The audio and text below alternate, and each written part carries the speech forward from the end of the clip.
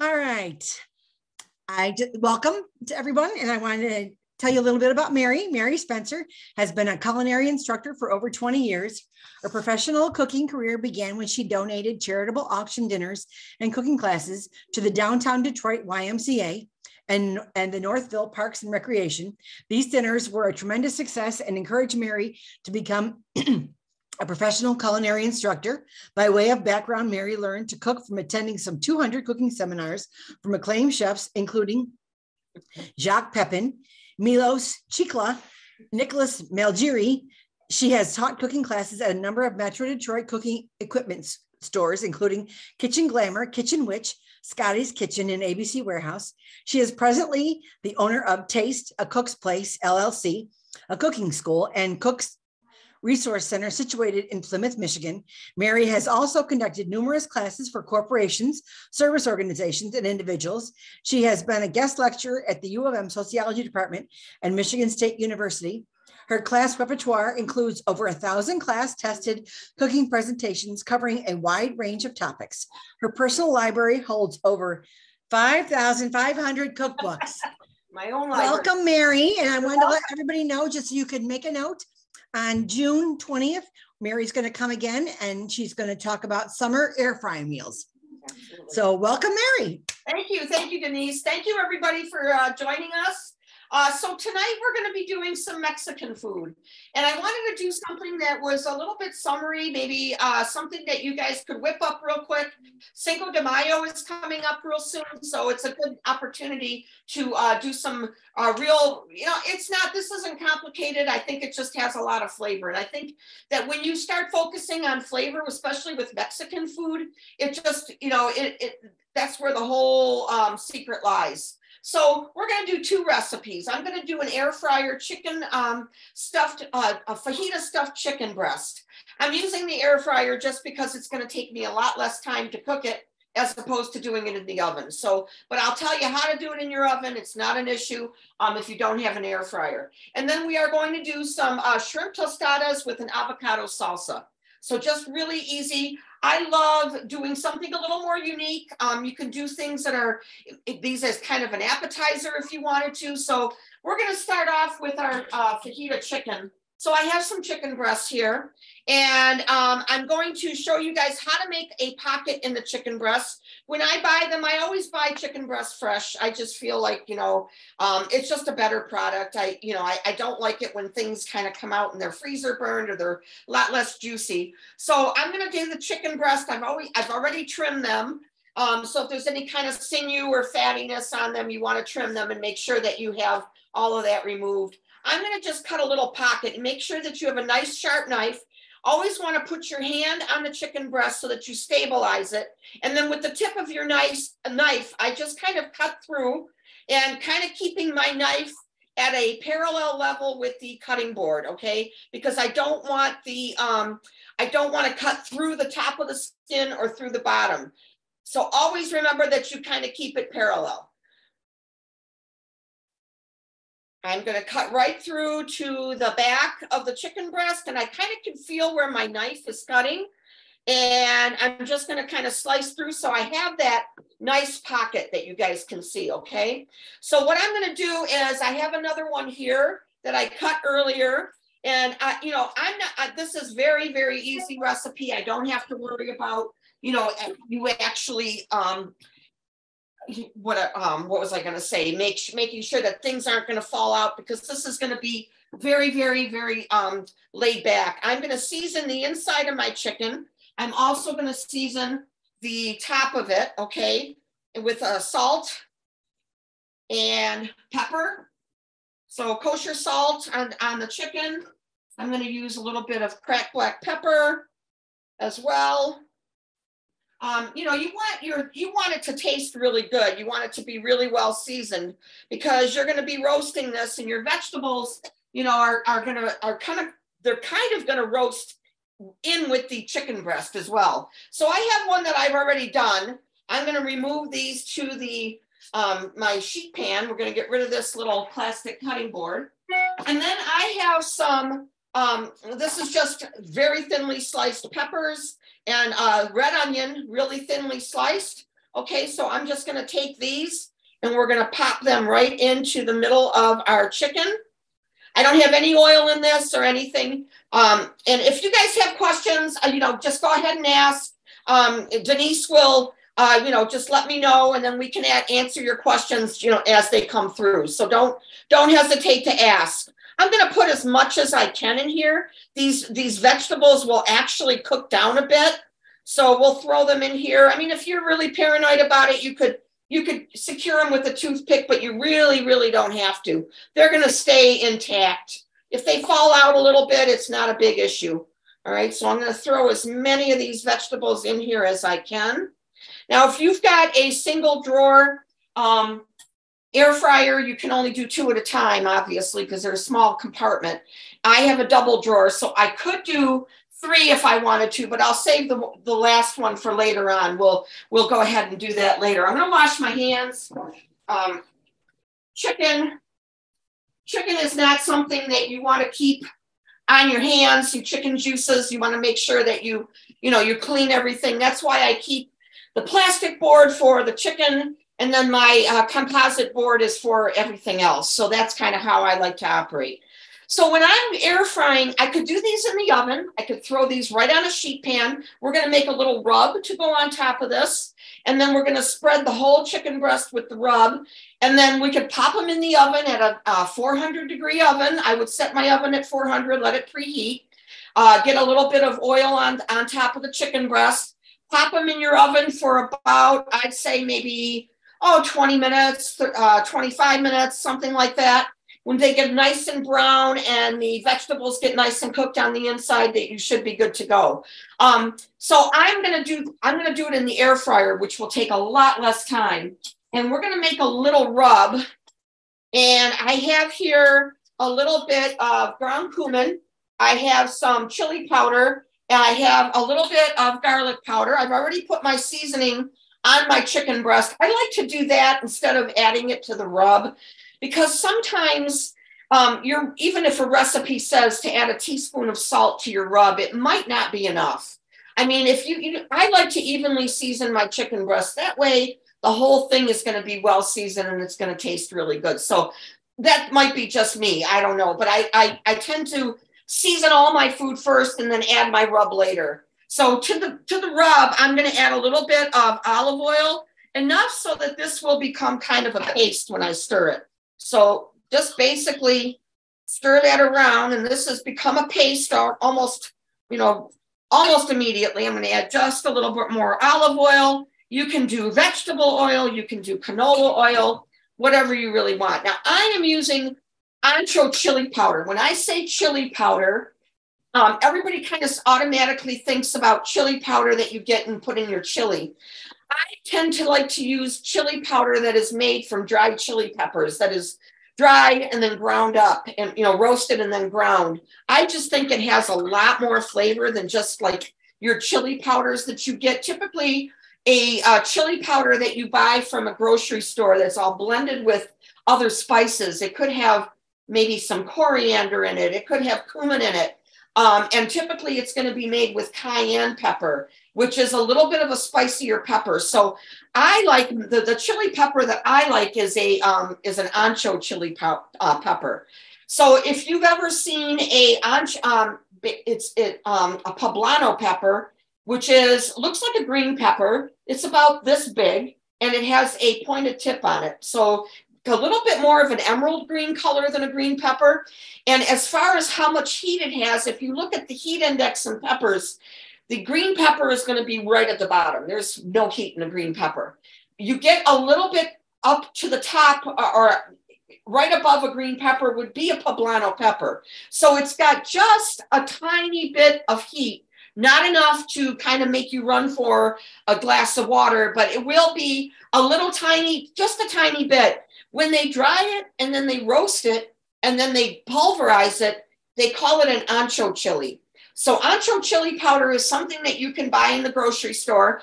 A lot of grocery stores sell them right now. So you're going to be very little bit of heat, much more flavor forward. It's going to be a lot of flavor. There's other chili powders that you could use. So you could use a chipotle, which would be what they call, what you call a jalapeno would be a chipotle powder. You could do guajillo, which is a little bit spicier than a poblano. I seem to always stick with the ancho just because it has an awful lot of flavor and it doesn't have as much heat. So, you know, if I'm serving it to people who don't like that enormous amount of heat in their chilies, you know, it just goes a little bit better. So I'm going to add my, a little bit more olive oil to make it more of a paste. And we're going to spread this right on top of my chicken breast, just like that. Okay, so I like to do that. You know, you can do it ahead, let it kind of sit, let it marinate a little bit if you wanted to, but it really isn't necessary. It's not going to really pick up a lot of flavor. It's going to be, you know, however, I'm going to season this last one just so that I can say that I did before I lose the rest of this rub. So before somebody throws it out on me. So we're going to do the same thing here. All right, so just a lot of flavor. I tend to like a little more cumin. So, you know, for me, I add more cumin to it, but you don't have to. You have to cook the way that you like to cook. If you don't like a lot of one spice, decrease the amount. If you like a little bit more of another spice, add a little bit more. It's really totally up to you. So if I was doing it in the oven, I would maybe oil my sheet pan a little bit with some olive oil, some canola oil, whatever you want to do. I'm going to do it in the air fryer. Okay, so I've got the air fryer basket, and I'm going to use a little bit of Pam. And the reason being, I don't want it to, it's not going to stick, but I just want it to, and I'm going to spray just the top a little bit with the Pam, because in an air fryer, you still need a little bit of oil. I mean, I think that if people think in an air fryer, you don't need any. We'll talk about air frying a lot more when we do our June demo, but in an air fryer, you still just need a little bit so things don't stick and so forth. Now, because I'm putting this directly on the grate, I'm also going to add just a little bit of water, because this comes out, that we're going to cook it on this rack. And this comes out, and I'm going to put a little bit of water in the bottom so that any juices that tend to drip won't burn. Okay, it's not going to do anything to the flavor, but I'm just going to add a drop of water to the bottom of my pan so things don't burn. And you know, you start seeing smoke and you panic, and it's not a good thing. So I'm going to spray this just a little bit. This is nonstick, so I don't have to do a lot. And then I'm going to take these chicken breasts that I've already rubbed, and we're going to put one on one side and the other on the other side, so you guys kind of see what I've got going on there. And we're going to put these in the air fryer for probably, I'm going to put these off to the side, wash my hand a little bit. And so we're going to set the air fryer for about 6 minutes to begin with. And what's going to happen after that 6 minutes, I'm going to add some cheese to the top of that. And then I'm going to cook it for another 6 minutes. So in an air fryer, a chicken breast, boneless, with a bone, it would take longer. But boneless, it will take probably 12 minutes, 12 to 13 minutes. And the way that we're going to tell if they're done is with an instant read thermometer. The only way, unless you are a seasoned chef who, you know, can poke their food and tell the doneness, a thermometer is the best way. So I am going to set air fry on this. We're going to set our temperature at 375. And I'm going to do 6 minutes on this. And we're going to hit go. So this is cooking for 6 minutes. Once this cooks 6 minutes, the timer will go off. We'll revisit our chicken breast, okay? So if you have any questions, please let me know. In the oven, you're going to cook this for probably, I would say I would give it at least 13 or 14 minutes in the oven. Take it out, add your cheese to the top of it, and then about maybe 3 minutes after that, when the cheese melts, your chicken breast should be done. But again, even in the oven, you want to make sure that you check the temperature with a thermometer. Temperature of done chicken should be at least 160 to 165, okay? So, you know, that's, nothing should be less than 160 when it comes to chicken, especially, all right? So the next thing we're going to do is we're going to work on our shrimp tostadas. Really, really easy. I'm going to start with a little bit of kind of like a black bean spread that we're going to do on our for our tostadas. And what is a tostada? A tostada is essentially a flat tortilla that's been deep fried. Okay, so it just looks, it looks flat. It's made of corn. And what we're going to do is put our toppings on here, and that would be something that you would serve and people could cut it and eat it. And it's a finger food. It's a fork food, whatever, however you want it to be. Kind of really informal. These are great for summer, for picnics or whatever. This is a really nice little dish. It could be served as an appetizer if you wanted it to. It wouldn't have to be just as an entree. So I'm going to take, I've got a can of black beans that I split it in half, and I've got half of the can in my bowl, and I'm just going to take a fork and I'm just going to mash those beans in my bowl with a fork. We're going to kind of make a kind of like a little spread. Okay, so I've got my fork. I've rinsed my beans and I've drained them. So if you're using canned beans, you want to rinse and you want to drain them, because you don't want that kind of starchy liquid to stay on your beans, especially if you're doing this to them. Okay, so now I have kind of almost like what you would consider like almost a refried bean look to this. They're kind of pasty at this point, like a spread. Okay, and that's kind of what I'm looking for here. I am going to add some seasoning to this. I am going to add, I have some, let me refresh my memory. I have a little bit of ground cumin. I have some blackened seasoning, which is kind of a seasoning that has some paprika in it. It has some cumin in it, a little bit of cayenne pepper, a little coriander, some garlic powder, kind of a seasoning blend. If you don't have blackened seasoning, don't go out and buy some. You really don't need to. I'm sure everybody has some kind of a seasoned salt at home, something that has more than just salt in it. Maybe like even a Lawry's would work, or you know, there's many, many different kinds of seasoning salts out there. I probably have like 5 or 6 in my pantry. And, you know, I use them whenever I want something a little bit different. But blackened seasoning works really nice because it has that really, you know, it has a little bit of a smokiness. And I think there's a little smoked paprika in it. And it also has a little bit of heat to it, too. So that's kind of why I like it for what we're cooking. But you don't have to go out and buy it. So I'm going to add my blackened seasoning. I've got some lime juice we're going to throw in here. All right, and some lime juice. When you are cutting a lime or juicing a lime, roll the lime with the palm of your hand on your counter first, and you're going to get a lot more juice out of it because you can break the cells of the lime.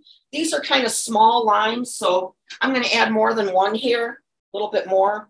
I like that lime taste, you know, and I always use fresh citrus. I really have a hard time with that stuff in the plastic bottle. To me, it just has this unnatural flavor to it. But if that's all you can get your hands on, you know, by all means, I'm not saying don't use it, but if you can get fresh limes, you can freeze lime juice. You know, if your limes are going bad on you and you want to get rid of them, juice them all and freeze the juice in ice cube trays, and then you have it for when you need it. But I like to buy like lemons and limes on sale. And that way I get, you know, I can have all that at my fingertips when I need it. So it's really, really good. I'm going to take a little bit of avocado. So when you're cutting an avocado, or when you're picking an avocado, you want to look at that little stem that's attached to the back end of the avocado. If it's brown, it should be a good, nice and ripe avocado. You can actually take out that stem and look at it, and it should be brown in there. If it's green on the inside, it's going to be a little bit unripe. So if it's brown, but not like blackened, because if it's black, it might be overripe. So there's a fine line. You just have to look at it. And the other way that you can tell is just by giving a light squeeze. Pressure of your fingers should be able to indent the skin of the avocado. And that, you know, that works really well too. So when I'm cutting open an avocado, I always cut it open like this, okay, right around the circumference, and then you take it, you twist it, and then your avocado is ready to go. To get the pit out of the avocado, I always put it on a towel, and I take my knife and I just kind of put it in the avocado and hit it, and then it sticks to my knife, but always put it on a towel. I was doing a cooking class one time, and I don't mean to scare you guys, but was doing a cooking class one time, and a lady told me that she had an avocado. And, you know, honestly, with these things, even if you do the pressure test on the avocado, or you do, you know, you look at the blossom end and it's you know, brown, it could still be way past its prime. So I guess the one that she had was, so when she put the knife in it, the knife went through the avocado and hit her hand. And she said she ended up in the hospital, and it wasn't a good thing. So now I've learned my lesson. I always put a towel just so that it breaks that blow of the knife if you can. So I'm going to show you how to, basically what I'm going to do is I'm just going to take a knife, and we're just going to score it one way, and we're going to score it the opposite way. So I get these nice cubes, okay, just like this. And then I'm going to take a spoon, and we're just going to go around the inside rim of the avocado and just pull that right out so that's all chopped, ready to go. Okay, so you don't even have to put it on a cutting board, which is nice, because avocados can get kind of mushy and make a mess if you really don't watch them. So, you know, it's always a good thing. All right, so there's our avocado, and I want to make sure I have everything here. Yeah, I'm going to go ahead and mash it again with that avocado in here.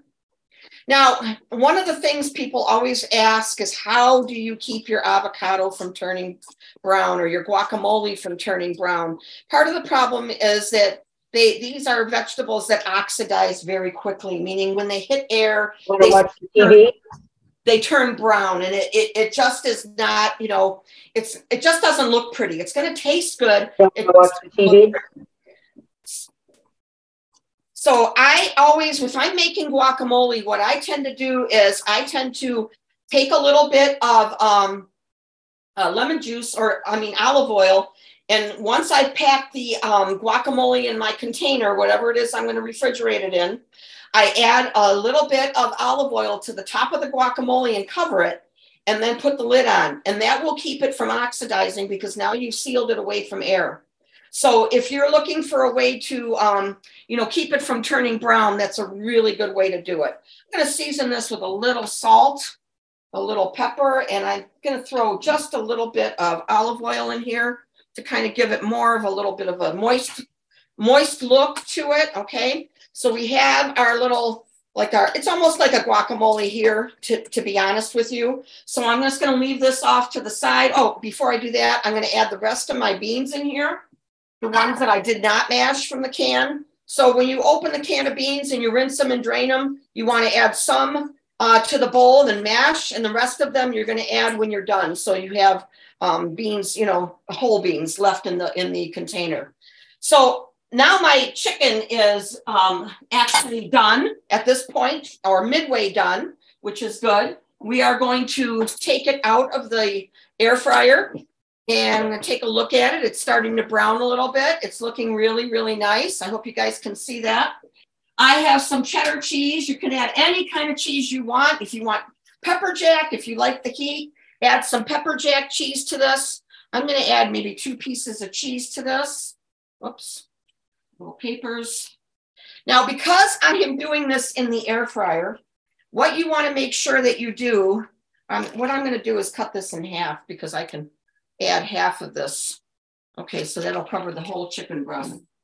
So what I'm going to do is I am going to secure if you're doing this in the air fryer, you need to secure the cheese with a toothpick, because cheese is light. If you put it in the air fryer and you don't secure it to your chicken, what could happen is it could lift because of the fan in the air fryer, and it'll go up into the heating element, and then you're going to have a mess. So the best thing to do is just take a toothpick, secure your cheese. So I've got 2 pieces here. We'll secure 2 pieces of cheese.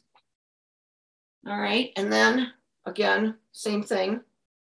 All right, so now I have my cheese on my chicken breast, real simple.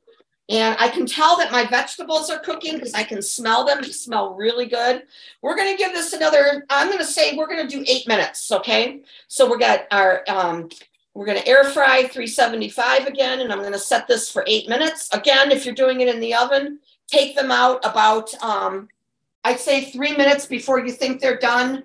put your cheese on top and throw it back in the oven so that you can finish them that way. Okay, so that works.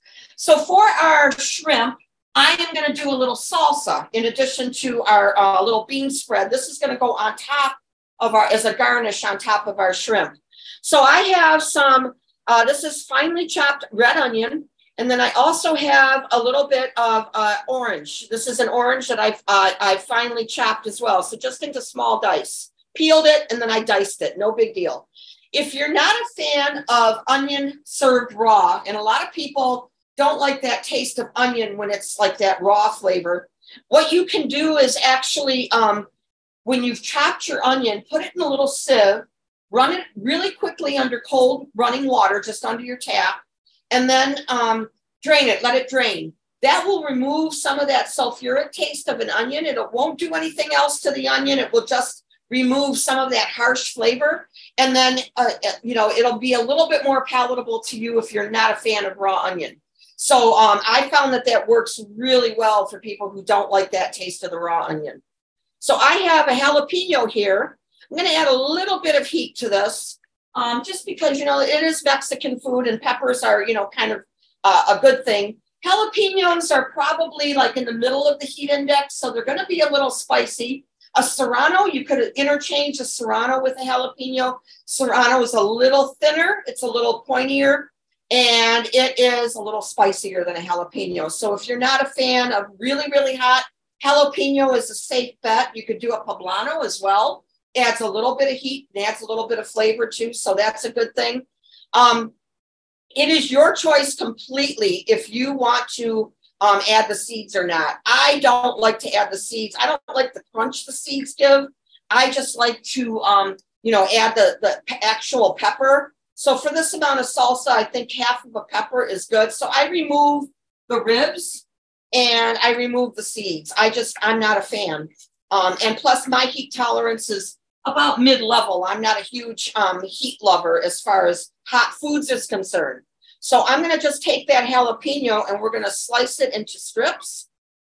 And then we're just going to slice it into small pieces, okay? So real simple, just like this. Just cut it into small pieces. I should use a bigger knife, but, you know, this will do real quick. All right, so we're going to toss this. You can eliminate the jalapeno. You don't have to add it. Make sure that when you're cutting hot peppers, you do not touch your eyes. Don't touch your face. You know, it's not a good thing. When I was really young and I had just started cooking, I decided I was going to pickle a whole bushel of hot yellow peppers. And I didn't realize how actually hot they were. And so after I was done with them, and I did not wear gloves because I was young and dumb at the time, to be honest. My hands burned so bad, I did not know what to do with myself. And honestly, the internet was not there, so I couldn't figure out how to get them to stop. But the way, if you touch them and you have a sensation of burning on your fingers, milk, sour cream is the best. Just get a little sour cream, rub it on your fingers and let it just sit. It'll take the burn away. It's the fat in the milk and the sour cream that helps. So it's a great solution to that. So there is my salsa. I'm going to add a little bit of my my other half of my avocado. Sorry, guys, I'm concentrating. I don't want to cut myself. And we're just going to remove this again, just like this. Okay. Throw those in. When I'm cooking with like a Mexican food, I like to use some of the indigenous vegetables. When I'm talking about indigenous, I'm talking about peppers. For me, you know, I think that makes a big difference when you have some really tasty peppers and things like that in your food. It really makes it taste more Mexican. And as well, like the ancho pepper powder, the chili powders, it really makes a difference. I'm adding some fresh lime juice to this. If you're not going to use this right away, you want to refrigerate it just so it stays fresh. All right, so I like a lot of lime juice, guys. That's just me. I like that flavor. All right, and I think I'm good. I got the jalapeno. I'm going to add a little cilantro to this. So let's cut up a little cilantro because we'll use some of that for our chicken as well. So I have some cilantro. If you're not a cilantro lover, skip it. It's fine. You don't really have to add it if you don't want to. There are some people who really are genetically disposed to not liking cilantro. It's a proven thing that it's in their genes that cilantro tastes soapy to them. So I get it. You know, if you don't like it, don't add it. It's totally up to you. And I have my cilantro. I wash it. I always put it in paper towels.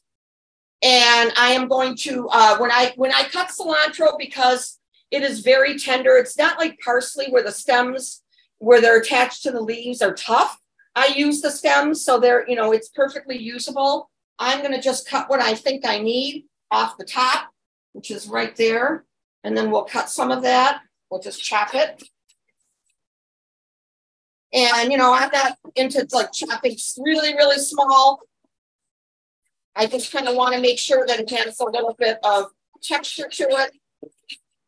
Again, don't use it if you don't want to. I just think it kind of adds that authentic Mexican flavor. It's really, really a delicious herb. It kind of gives it that freshness. So I'm going to add a little bit to my salsa. And then I have a little bowl. We'll throw some on our chicken when it's done as well. All right, so we have that all nice and cut. One of the things that I like to do when I'm cooking this kind of food is I really, really like to make sure that when I'm cooking this, I like to have everything chopped up and ready to go before I even start cooking.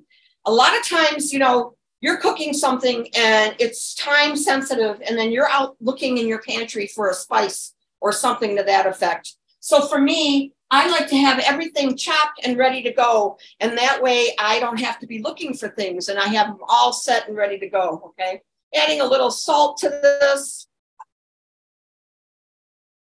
So this salsa will go in the fridge if I'm not using it right away, but we're going to use it pretty quickly once the tostadas come out. So there is my salsa. We'll put that aside real quick. And I am going to take my shrimp at this point, clean my cutting board a little. And my shrimp, when I thaw them, and I always buy frozen shrimp, because here in Michigan, most of the shrimp you're going to buy are frozen. Unless you live down on the Gulf, you know, it's very difficult to get fresh shrimp. And here it's mostly frozen. So I prefer to buy it frozen, because those shrimp that are sitting in the fishmonger's case, those could have been thawed 2 days ago before they sell it. And I don't want to buy something that's been out there for a long time. So I buy them frozen. I bring them home, and then I thaw them in a bowl of cold water. I just dump what I need in a bowl of cold water, thaw them, and they're good to go. Now, because I'm going to saute them, I want to make sure they're pretty dry. So after I've thawed them, I always put them on a piece of paper towel, and I let them kind of whisk away that moisture and get that gone, so that when I add them to my saute pan, they don't stew in the saute pan. They actually saute, okay? So our chicken, oh my God, guys, it is so delicious looking. Look at that. Cheese has melted. I hope you guys can see that. I'm trying to aim it so you see that. It is beautiful. So we'll get to that later. We'll plate it and we'll garnish it. I am going to take a little bit of salt, put our salt on our shrimp. All right, and then we're going to add a little bit of pepper. Oh, actually, I'm not going to add pepper. I'm going to add that blackening seasoning. We're just going to put a little bit on there, sprinkle that. It's going to give it a lot of flavor. Again, seasoned salt. If you don't have blackened seasoning, you're good to go. Just, either one works. All right, so now at this point, I have my saute pan ready to go. I am going to get my pan hot. And I am going to add oil to a hot pan. Sauteing something, you always want to make sure your pan is hot. You add oil to a hot pan and things don't stick. When I'm cooking seafood, typically I like to cook it on a nonstick pan, just to save my sanity. To try to clean something. A lot of times, if it does stick, it's in a nonstick pan, it's going to make your life a little easier. So I have my oil here. Once that pan starts getting a little hot, we'll add some oil to the pan. Just like that. And I cover the whole bottom of the pan with oil, because you're going to put all that shrimp in there. You want to make sure you get enough oil in there. All right, so we're going to go ahead and I'm going to toss these. so that both sides of the shrimp are coated in that seasoning blend that we have. All right, so we'll add our shrimp to this. And literally shrimp takes like 2 minutes, maybe a minute on each side, depending on the size of your shrimp. These are not huge shrimp. These are probably mid-sized, medium shrimp, which, you know, typically would mean they'd be about 30 to 36 shrimp per pound in a pound of shrimp, which is, you know, they're a nice size for what we're doing here. To be honest with you, I don't think I'd get them bigger, because then you're going to have, you know, these are nice one bite kind of shrimp. If you have them a little bit bigger, they're just going to be a little too overwhelming for you. Okay. So I am going to just let these saute. And when I saute shrimp, I want to make sure that I am here watching them first. And then secondly, I want to make sure that when I cook them, we're going to flip them over, because both sides should get browned a little bit. And they're not going to brown like really brown. They're going to just have that tinge of like a little bit of like caramelization on it, which is what I want. Okay. So we're going to let them cook on one side. So literally turn them over at this point. I'm going to turn them all over. And once I've turned them over, I probably can remove them. So when you've cooked shrimp from raw, all right, you want to make sure that they don't become the letter O. Now these are, and I'll just tell you in just a second what I mean by that. But basically, I want to get them all flipped over. You don't want that muscle to contract so much when you cook it that it becomes a circle. That is an overcooked shrimp. You still want to be able to see that little hole in the middle of the shrimp. And typically, it would make a letter C and not a letter O. Okay, so that's kind of what you want to happen. By the time I've done that, these shrimp are done. Okay. So you guys can see what I'm talking about. I'm trying to show you without my tongs in the way, but I have a letter C and not a letter O, okay? I want to make sure that that's the way it is, because to me, there's nothing worse in the world than overcooked shrimp. They're like little chewy gumballs of seafood, and that's not a fun thing to be, okay? So I have sauteed these. We'll saute a few more just to show you guys what I'm talking about. So you know, when you're sauteing something, you get everything in the pan. You don't want food to touch when you sauteed it.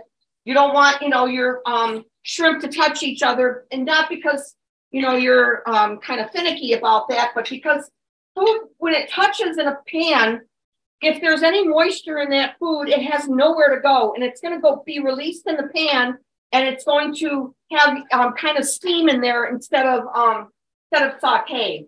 So you want to make sure that you leave plenty of room between the shrimp, okay, before you when you're going to go ahead and saute it, like I have here, and I'm going to try to show you guys what I'm talking about. So you want to make sure that there's plenty of room in between all the shrimp.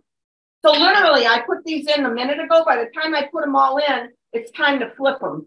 And you know, again, when I see that, if you look at one, and I don't know if you guys can see this, but you see the back side of it still looks looks raw, and it looks kind of see-through. If I flip it over on the other side that's already cooked, it looks opaque and pink.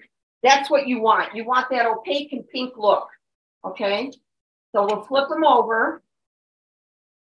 You know, this should be a very, very relatively easy thing to do. And honestly, guys, if you're doing this, you know, I usually cook a little more than I need. That way, you know, I dirtied the pan. I might as well have a few extra later on. It's all good. And shrimp lasts in the refrigerator. You can use them for other things, or just eat them out of hand. I love shrimp. So that's kind of what I do. But there is my shrimp already cooked, already all set to go. Okay, so before we take our chicken out to show you how to finish it, I am going to show you guys how to make sure everything is off. I'm going to show you how to do these. Mary? Yes. Retta is asking, do you have a good source for shrimp with tails off and deveined? It is, well, and actually these are tails off, and I just realized that. I usually check them, but when I thawed them, I realized I didn't have tails on them.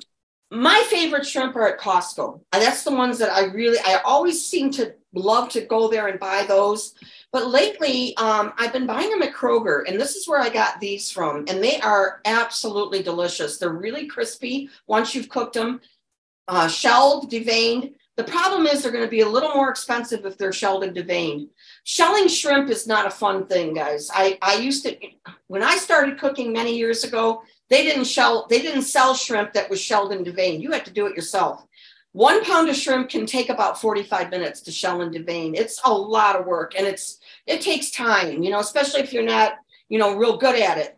But buy them shelled and deveined. And if you buy them with the tail on, but they're shelled and deveined, once they thaw, you can just hold on to the shrimp and take that tail and lightly pull it. It'll come right off, and that takes a second. So I prefer to buy them shelled and deveined with the tail on than having to shell and devein the whole thing. So it works a little bit better that way, okay? So I have my little spread that we have here. We're going to put this right on the bottom of our tostada shell. You can get these tostada shells if you have a Mexican market around, or if you have, I got these at Kroger actually. I think Myers would sell them. They sell them right where you buy, you know, find tortillas. So you have, you know, any place I think now sells them.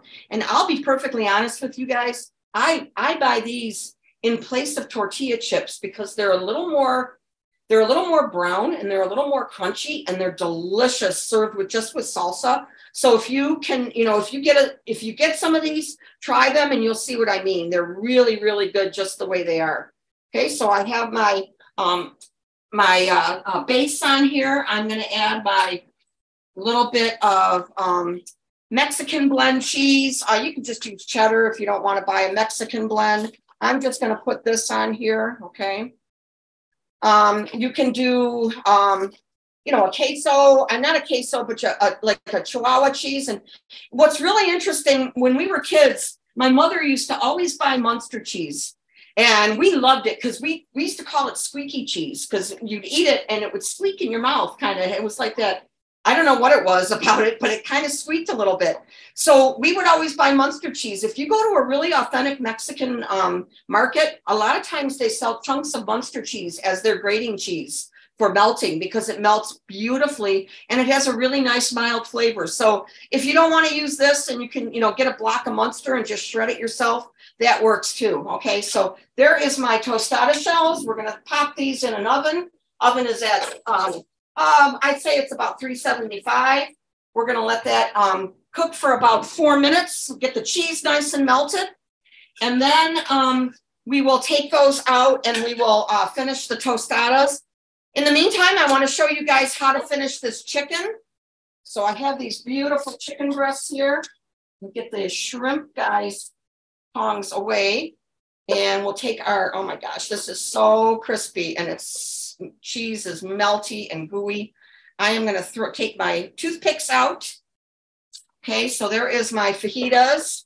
And you can see the vegetables are tender, you know, and it'll happen if you cut them small enough. The trick is to cut them thin enough. If you don't cut them thin enough, they're not going to cook in time because, you know, they have to be pretty thin in order to cook right. Okay, so I'm going to take my toothpicks out of this one. I put a little bit of, let me remember what I'm going to do here. I'm going to put a little bit of sour cream on the top. So just a touch of sour cream works. All right, and a little bit of, just like that, a little bit of cilantro on top of that. And maybe on the side, a touch of guacamole. Okay, and I just bought prepared guacamole. You know, sometimes you don't have to worry about, you know, making everything from scratch if you have a good brand that you can rely on from the store. And I just tried this and it's really delicious. And I got this from Kroger. So it's a pretty decent brand. And then I have some beautiful salsa here too. You can either top it, but I like that cheese to be nice and crispy. So I don't like to ruin the crispiness of the cheese. So that's kind of where I'm at on that. So there's my salsa. So there is my fajita chicken. Super easy, guys. You saw how simple that was. And if you wanted to, you want to make this in the morning, like, you know, just prepare it so it's ready to go in your oven or in the fryer. get it done in the morning. You don't have to worry about it. And then put it in the fridge. When your guests come, pop it in your oven and you're good to go. Okay, that's a little side of rice maybe. Maybe if you have some refried beans or something, that would work too. So you have a lot of options, but the cheese is nice and crispy and it's really delicious. So there is my fajita chicken. I am going to take a look at my tostadas, but they're almost ready to go as well. I have my salsa here. Again, you don't have to make the salsa if you don't want to. The citrus really is nice in the summer. And I just added, I had some cara oranges, which are a little bit of a deeper orange, kind of orange, and it has a little bit of a sweeter flavor, but it goes really nice in the summer with, the balance between the shrimp and the salsa actually. And let me see if there's anything else that I'm missing here. I don't think so. I've got that. Okay. And then if I was going to top the tostadas, I could top them again with a little bit of, you can put some lettuce on them if you wanted to. So once the tostadas come out, we're going to show you how to top them. But if you wanted to and you're doing it at home, you could throw a little lettuce on. Don't put the lettuce on before you put them before you put them in the oven, because it's going to wilt the lettuce. But lettuce, you could put some diced tomato on it, some diced onion, honestly, whatever you wanted to do, some sliced jalapenos, like if they're pickled jalapenos, whatever you want. And for all of these dishes, you can do the same thing. Those are really delicious as kind of as an accompaniment to these dishes. All right, so I have my tostadas coming out. And I better take a hot pad because I know myself. It will burn myself if I don't. Okay, so here is my tostadas. We'll move this for 1 second off to the side. I have my plate here. And I am just going to take these. See if I can do this left-handed. I'm going to just put these right on my plate. So these are, vegetarian friendly if people like shrimp, they can eat shrimp. Although, you don't have to put the shrimp on these if you don't want. You can do chicken the same way. You would saute it the same way, or even roast it in the oven. And then you would have, your chicken would be ready to go and it would be delicious too. But here is my shrimp on top. All right, so that looks beautiful. Oh my God, that shrimp smells so good. I love shrimp, guys. I love it. And you could do fish if you wanted to as well, like maybe some tilapia or something, whatever is your favorite. Just, saute it and throw it on top. I think that works. And then we've got our salsa that goes right on top. Kind of fell off to the side, but you guys get the picture. Me and my absolute favorite thing is to be artistic, and I'm not. So I like to cook, guys, but other than that, it's, I like food to taste good. So there you go. There's my tostadas, and there is my chicken. All right. Really easy, great summer dishes, great for Cinco de Mayo, whatever you guys are looking for as far as a Mexican. And, to be honest with you, I have done Mexican rice in the oven. An easy way to do Mexican rice, if you're doing it for a crowd, is to just get some long grain rice, throw it in a pan. Like I just use those disposable aluminum pans. If you want to, do it really easy, maybe 2 cups of rice, depending on how many people you're cooking for. And then I add some of those Rotel tomatoes, like a can of those Rotel tomatoes, and I swish them in, maybe saute some onion, a little bit of garlic, and maybe a diced jalapeno, throw that in with the rice, and then pour in for my broth. I would pour in some chicken stock or vegetable stock, depending on who you're feeding, and then cover it, pop it in your oven at 375 for maybe about 40 minutes, and then you have perfectly cooked rice, and you fluff it with a fork, and it's super easy to do. So it's no work. The last thing people want to be doing is slaving in the kitchen in the summer, believe me, I know. But, it's real simple to do. And I do that for for catering, and I do that for crowds too, or I do it for just 2 people, because it's a nice way to cook rice without having to watch it on the stovetop. So it's really a good way to do it. So just another idea as far as how to, cook the rice really easily. So any other questions or anything, anyone? You guys can unmute yourself if you have something you need to ask Mary. It looks wonderful. I wish I was there. I can't wait to dig in, guys. I can't. It smells so good. Yeah. I wish you were here though. I do. I wish you could taste. Anybody, any questions? Could you include the recipe for the Mexican rice? I will send it to Denise, and she can, if she wants to put it on the Sure, we'll put it on the website. Yep. Awesome. Yeah, I'll send Thank it you. to you, Denise. Yep. Okay, thank you. You're welcome. It's easy to do, and I love it because, again, like I said, I don't have to watch it on the stove. It's just flavorful and it's super easy. Yeah. Yeah. I love all your lime and all your little hints. Yeah. Hey, I like to cook fresh, and for me, I get excited when summer and spring and summer is here because I can use all these fresh things, and that's what I really get excited about cooking. But yeah, it is one of my favorite things to do. And honestly, like limes, lemons, oranges, I never buy bottled. It's always fresh. And I like to use the zest too. So if I wanted to, I could garnish with a little lime zest on this, and it would really bring out the citrus, taste. I mean, beautiful, real nice flavors. So yeah. Definitely. All right. Anybody, any questions? I don't have an air fryer, so I'm wondering if the chicken is kind of crispy. It is. It's I don't know if you can't hear it, but let me cut it open. I can show you guys what I'm talking about. But no, it is. It's not going to be super crispy. It's the cheese actually got a little crispy, but I'm going to show you what the inside looks like. I'm glad you said something because I wanted to show you the inside. But there is the inside of the chicken, perfectly done. Okay, yeah. And I could tell by the way it felt. If I was going to use an instant read thermometer, I would everybody should own an instant read thermometer, by the way. Testing meat this is the easiest way to do it. This is a fancy one because it's digital, but you can buy one that's very inexpensive and works beautifully. But I would put it in halfway in, and this chicken is reading 165 degrees. So that's what you want. You don't want to eat chicken any less than that because it's not, chicken is always served cooked, well cooked, guys, not anything less. So absolutely. So yeah, but no, the cheese makes it a little crispy because it crisps up, and you can see that it got a little crispy on the side here, but the chicken is nice and moist and tender. The moisture is not gone from the chicken whatsoever. All righty. All right. All right. Anybody else? Anything? Let's see if there's something.